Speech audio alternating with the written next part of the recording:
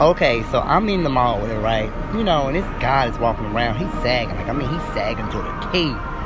To I can see his drawers, and I can see them drawers giving him a crack of his ass, whatever. And I feel like, you know, if I go tap that, boop, you know, tap that, whatever, or go like, bro, hey, I like your drawers. You know, you got a nice ass. He shouldn't feel no type of way, shouldn't he?